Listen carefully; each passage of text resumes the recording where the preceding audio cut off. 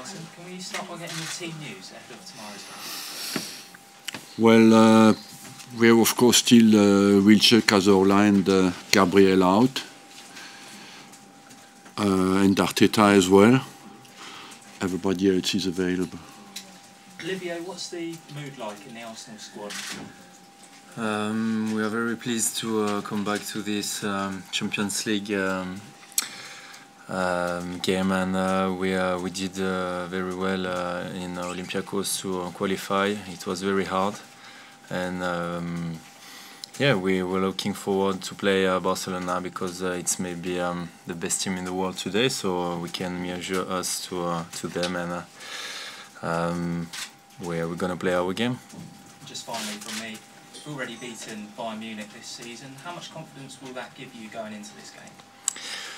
I think it will be a different game, but it's true that we can do very well in Champions League, but we just need to focus and be 100% all together with a good team cohesion, and after, yeah, we will put what we need in this game with a lot of commitment, determination, and obviously this kind of game against Bayern need to help us to hopefully win tomorrow. Arsene, hello. In the last 4 seasons, your team have fought heroically in the second leg of this last 16 tie to try and save what's almost been a lost cause. Just how important is it that everybody's focused on making sure you're still in this tie after tomorrow night? Well, you sum up well our last experiences, is that we can have a good opportunity to show that you have learned, because it's true that you gave ourselves a difficult task every time after the first home leg, and maybe because we were a bit too keen to make the difference in the first game, and therefore we have to find the right balance between being audacious, because that's what you will need to be against Barcelona, but as well, as Olivier just said, strong defensively as a unit, and not put ourselves in front of a very difficult task in the second leg. Do you feel this Arsenal team is better equipped than, say, the one 5 and 6 years ago? Better equipped in the way that we have assembled experience and that these players play for a while together now, and I believe all the players I have are intelligent, so we have all a good opportunity to show that we have learned. You lost any sleep at night working out how to try and stop Messi, Suarez and Neymar? No, honestly no, because I know that individually they have exceptional talent, but the only way we can do it is collectively, you know, by being resilient, having a great solidarity and intelligent as well. And let's not forget that we have a good defensive record, and we have a great goalkeeper as well. You told us on Friday that you are in favour of FA Cup replays. Is that still the case? And do you think you might need some help from the footballing authorities so that you don't end up with a fixture congestion problem? No, I am still exactly of the same opinion, you know. I believe we have all big squads. I personally believe every time when I select my team, I have a difficult problem to leave some players out with top quality. So I cannot complain. We are equipped to play in this kind of competitions. When the season starts, we know the rules. And we have decided to go for all the competitions, and we'll continue to do that. We saw a couple of examples over the weekend, slightly disturbing incidents of coin throwing going yeah. on. Is this a one-off as such, or do you think it could be part of a disturbing trend? I know you've talked before about I would say that how I feel that for years people in the stands feel they can get away with everything, and the media played a little part in that, and I believe you insulted regularly from the stands, and without people having the feeling that they can be punished for it. And so, of course, it goes always one step further. And the incidents on over the weekend were, for me, a disgrace and not acceptable. You know, violence. Even if you pay your ticket, you can still respect people, and I believe that is not acceptable. Olivia, just how much priority do the players give the Champions League? You're right in the thick of the title race. You could be the first club in 130 years to win the FA Cup 3 times running. So where does the Champions League fit in all of this? As the boss said, we want to play every single competition, you know, and we want to keep the FA Cup for us, beat a record, hopefully, win it 3 times in a row. For the title race, we are still in a strong position, and we want to keep it up. But we have big games to come, so we will have time to focus on the Premier League. And yeah, tomorrow is Champions League, and it's always big time for players to play this kind of game, especially against Barcelona. So we will enjoy it and give the maximum to give pleasure to our fans and take a lot of pleasure as well on the pitch. And why not win this game, because we have the quality for that. When you look around this squad, do you think it is strong enough that you can maintain the challenge for 3 different competitions? Yeah, obviously they are favorites. I mean, Champions League against Barcelona, but yeah, we have a good quality and good quantity this year, and even if we had a lot of injuries again this year, but we did well during a tough moment, maybe in the autumn, and we have our players back, and so we are very happy with that. For example, Danny make the difference against Leicester, and I was very pleased for him. And yeah, we will need everybody. We have a strong squad, and that's why we can play every competition. Could you give us an insight, Arsene, into how you prepare the team psychologically for a match like this, against opponents like this? Well, honestly, of course, the difficulty of a task is completely different, but it's more difficult to prepare against Hull than against Barcelona, because against Barcelona everybody is focused naturally, so it's more to create belief, you know, and confidence, because Barcelona is super favorite in this game.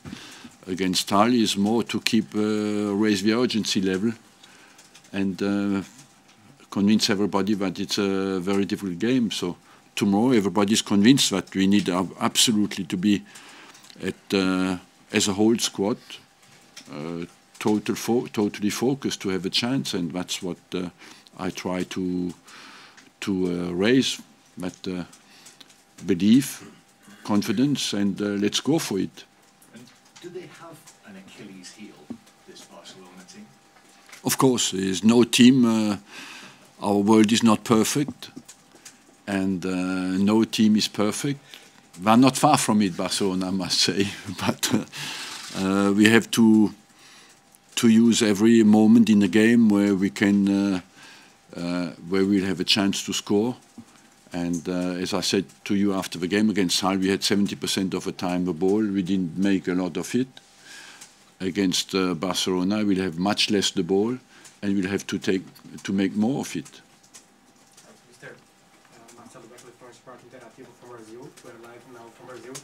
I'd like to ask you, you faced Barcelona from Pep Guardiola twice, and now the first time with Luis Enrique. What's the big difference between them? And if you think that there is one of them that is stronger than another one? Well, certainly offensively, they have top strikers at the moment. They look like maybe they are a little bit less possession than when we played them the first time, because I had a player in midfield like Xavi, who had in every single game he had over 100 passes, and he allowed them always possession. At the moment, I think they have a team who can use at any moment can score. You know, even when they are dominated, they are still very dangerous. And that happened, in fact, in the Champions League final last year against Juventus when it was 1-1. They were a bit suffering, but at one moment they could take advantage of any weakness to score the 2-1, and that's where they are dangerous. They have a bit less possession, but they are maybe quicker in transition. Do you know Luis Enrique at all, or as a manager? I know him as a player because he played against us at Wembley, and he scored against us, I think, in the Champions League when I was a young boy. So I know him, and I think he has done a remarkable job at Barcelona, because he came there with a little bit skepticism around him, and he won the treble in the first year. So that's absolutely remarkable. Do you think, I know you're sat alongside your striker here, but are they the best front three in the world, do you think, at the moment, Messi and Neymar? They're the most efficient, and when you see the other day that Messi scored his 300th goal in 340 games, I've seen many strikers in my life, but I've never seen a record like that. And of course, they are top class. Olivier, how difficult is it, as a fan of football as well as a player, to not be overawed by the occasion of playing a team like Barcelona? It's part of the job, you know. When you play this kind of game, yeah, you need to be focused on the game, basically, and forget maybe the importance of the game. Even if I used to say that we are not favorites, so we can put the pressure out maybe off our shoulders. But anyway, we will want to do very well in front of our fans, and for this first leg, because as long as I am here, we struggled a bit on the first leg, as the boss said, and that's why it was very difficult. We were not in a very good position for the second leg. So yeah, we want to keep all our chances for the second leg, and obviously if we can win this game, I'm looking forward to play this game, and I'm not worried about anything. And Arsene, just about Lionel Messi, I know you talk about all of the front three, but he's never scored against Petr Cech, and you know Cech loves his milestones. How much confidence do you think that will give him, and how much confidence does it give you? I hope that will give Petr Cech a lot of confidence, and that will keep him quiet. You know, I remember we played the Champions League final against Barcelona in 2006, and he was injured at the time. He couldn't play the final, so that's where he started already to have a reputation. So that's 10 years later. So it's remarkable what he has achieved between 2006 and now. But I hope that Petr Cech, he will have a little complex tomorrow, and that the history play for us and against him. Arsene, is there any possibility that David Ospina plays again for the Champions League? Tomorrow? Yes, it's a possibility that he plays again, but tomorrow Petr Cech will start the game. Olivier, your last Champions League outing was another pressure occasion, a different pressure against Olympiacos to get through this group. You had a great performance, a strong team performance. When you come back to Europe now, is that psychology? Are you kind of trying to remember that game and how you all performed on that night? Yeah, obviously it was a great team performance, and it was a nice memory. We will think about the determination, the commitment, resilientness maybe we've put in this game, and obviously we'll need it tomorrow, even more because Barcelona will have more the ball. So we need to be very stronger together and show a big mental strength, and that's it. After, yeah, we want to play, and yeah, don't forget to play our game and be efficient as we can. Bayern Munich did come to the Emirates on a 9-match winning streak. Arsenal can go and intimidate this Barcelona side, can't they? Yeah. Can you say again, please? Sorry. Bayern Munich came to the Emirates Yeah. on a 9-match winning streak. They've been unbeaten in the Bundesliga. Your chances were written off. Should beware the underdog. Arsenal can intimidate, can't they? Yeah. We would love to beat them because they look unstoppable, but yeah, in playing our best game and all together at 100%, of course. Otherwise, we're not gonna play this game, and we say yes, we're gonna lose it. So yeah, we are confident. We need to be confident and play our Arsenal way, and after we'll see. But yeah, we did well against Munich. We know that we can beat big teams, but there is one thing for sure, that we need to be all 100% and all determined. Sorry. Arsene, the last 4 or 5 seasons you have been in a run of tough draw in this round. Do you think this fit the confidence of the player? And what's the difference this season for your team? They can like help them to qualify. Well, we can show that we have learned, you know. Last year we were favorites in our home game, and I think against Monaco, it's the biggest upset that we have known in recent years. After all the other games was games where I think a bit had dodgy starts. We didn't start well the game and paid for it. And some of the games we played 10 against 11, of course, then it is nearly impossible against a team of that caliber.